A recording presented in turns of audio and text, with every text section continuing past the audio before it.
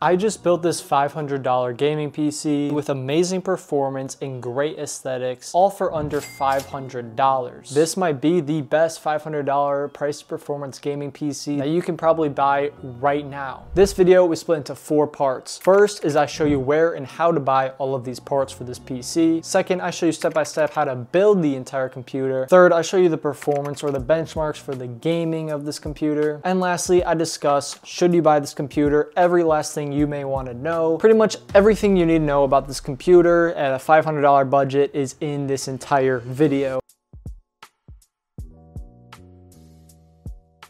So right now on AliExpress, there is an end of season sale, and this is something that happens kind of frequent actually. So first things first, our CPU is the Ryzen 5 5600. I bought the CPU many times, and it's perfect for PC budgets from $400 to like $800. And this listing right here, it's $76, and with coupon codes, you could probably get it down to like $70. So honestly, a great starting pick. And to cool our CPU, we have this pretty nice Thermalright Assassin digital cooler. For an extra $6, the digital display I think is pretty worth it. It definitely just adds to the overall aesthetic vibe of this build, and I wanted to try it out and for you guys as well. Next up is the RAM. We have the Clear DDR4 kit. We have a 32GB kit. This is only $38, which is insane. And after a coupon code, you get it down to $35 even. This is one of the best deals you can find at AliExpress pretty regularly, considering 60GB normally costs the same amount as this 32GB kit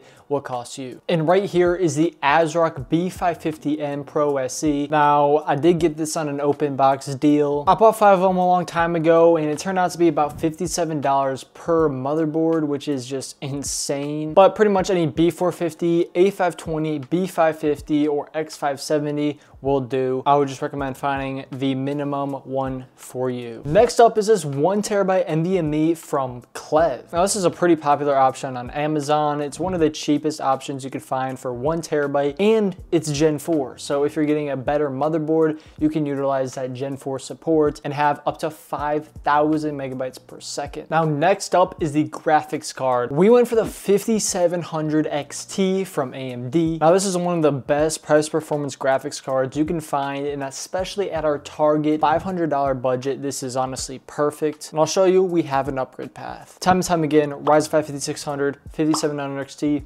great combination. And to power our entire build, we have one of the best and cheapest 650 watt power supplies, the Segotep 650 watt 80 plus gold. This isn't modular, but honestly at this price point, don't expect that. It's amazing. It's tier C on the tier list. Popular YouTubers like Toasty Bros actually use this in like all of their builds that they sell. I've used this many times and I recommend it. It's perfect. It's plenty for this build. That is why we're gonna have an upgrade path with a GPU that can support a 650 watt power supply. And over on Newegg, we can fit everything in the Montech XR. This is a beautiful case, $63.90 right now. It comes with 3 fans, very aesthetic, everything that you really want in a case. And yeah, that marks the end of all the specs for this build, but most importantly, we actually have to build it. Let's get into it.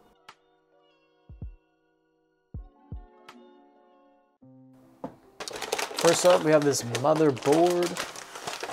Now, after getting the motherboard out, first we have the Ryzen 5 5600.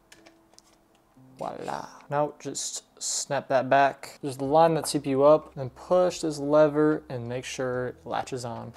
Now, what I'm gonna do next is the RAM. RAM is always pretty simple to install. Now, take the 2nd and 4th slot, and then with this side facing, just line it up.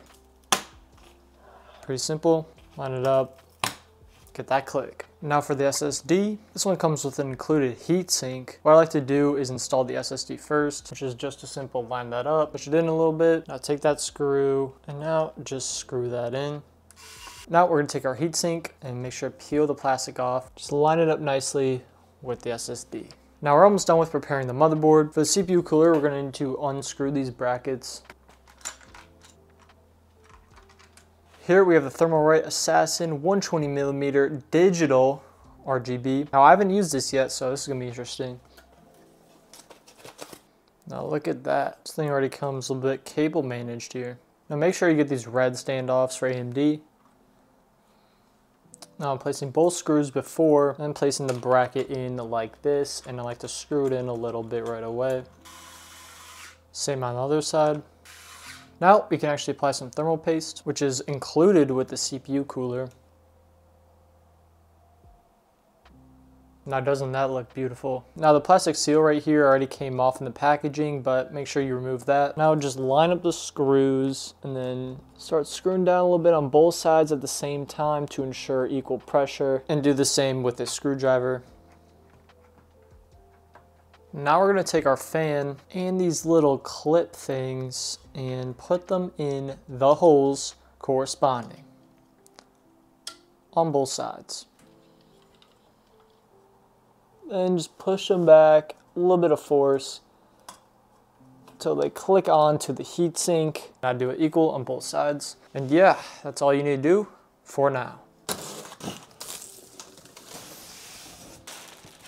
This right here is a beautiful Sama SV02. It's great, it's only like $60, and you're about to see why I picked this. Oof. The back panel also snaps off, which is super convenient. Now what you're gonna wanna do is grab these screws right here, and now we can install the motherboard. First, we're gonna have to adjust some of these standoffs on the bottom here. So I'm just gonna keep on removing them. Now I'm gonna move them to the new locations. Yep. And these standoffs basically just correspond with the motherboard holes, so then we can go screw it all in. Now we can go ahead and slide our motherboard in. Yeah, it should just easily kind of fall into place. And yeah, now we just use these screws to make sure it's all tight.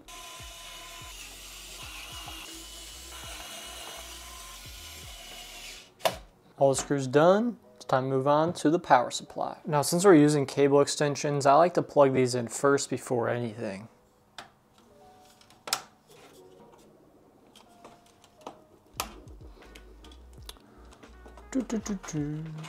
So far this PC is looking pretty good.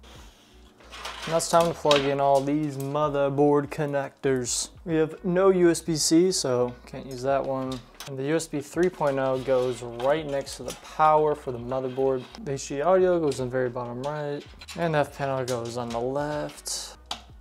USB 3.0, F panel, HD audio. And now we have this mess. Now we're gonna unbox our power supply. And here it is. Now, the fan facing down, slide it in through here. Now we can screw in our power supply screw. 3 big booms. Now we have a big mess, but it's okay. First, we're gonna take our CPU, plug it in.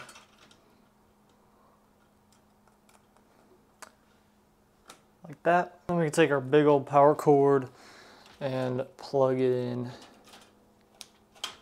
easily. We're gonna make sure plug in the SATA into this actual hub, otherwise the fans will not work. And with these are optional. They can be plugged into the motherboard so you can control them with the software, which I'm just gonna end up doing. Lastly, PCIe, just make sure I route this. So when we plug in a graphics card, I'm not gonna have to go back here and grab this cable. Route it up like so. Now we can just take the cables we're not using, kind of shove them away for now. All right, so basically just plug in the RGB from the CPU into here, and then I also have the fan. And now I'm just going to move it into the fan hub to make everything easier, because we actually plugged in the hub into the motherboard, which means we don't actually have to plug in any of these white ones into it. That makes sense. Now with the rest of the cables, I'm gonna plug in the PWM and the RGB. And one I didn't mention I did was this USB, which I routed from the CPU cooler all the way to the back and into the USB to make it look nice and clean. All right, now the real last thing to do is install the graphics card. You gotta remove these brackets first. All right, so here is the 5700 XT. Amazing performance, but here we go. Gotta make sure this is removed. And slot that in. Nope, just gonna screw this back in. And now, plug in the cable extensions.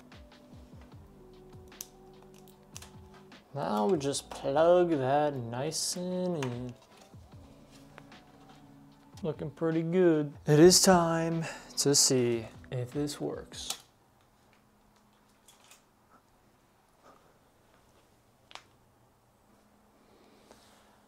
Boom. Posted. Lighter set TPM, always a thing I have to do. All right, perfect. So the first game we're testing out is Marvel Rivals. This is done in 1440p, balanced quality, and overall medium settings, which is plenty good, honestly. I think it looks great, and as we can see, it gets an average around 90 FPS. Now I turned on the overall settings to low, which gives us about 10 more FPS. Now on 1080p, you can see numbers such as 180 FPS, but it mainly goes around 120. Overall, I just recommend playing on low settings, as this game is actually kind of hard to run.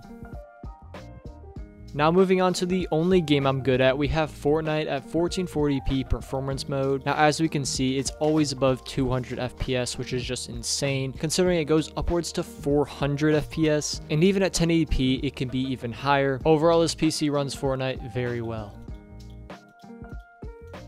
Now, Call of Duty Black Ops 6. Now, I haven't played this game in a long time, so I'm pretty rusty, but at 1440p balanced settings, so pretty much medium, we're getting around 85 FPS in Nuketown. Not too bad at 1440p. Just ignore all my deaths, but here we have 1080p, and the FPS improves kind of a lot at around 115 to 120. Overall, I wouldn't recommend high quality, but it still performs pretty good around low to medium settings. In Cyberpunk 1440p high with AMD FSR, we got around 72 FPS, and with FrameGen we got 81 FPS. So these are just the settings that I would use. Now the real test, we have Among Us 1440p max graphics. I'll just let my commentary speak for itself.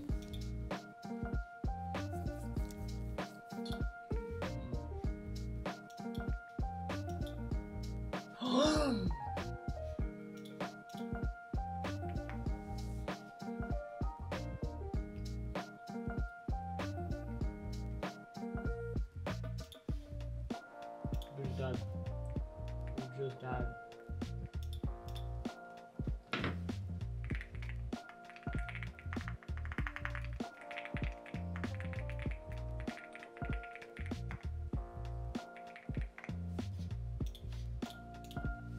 I think we got it. I think we got the imposter. I think we got the imposter. See ya.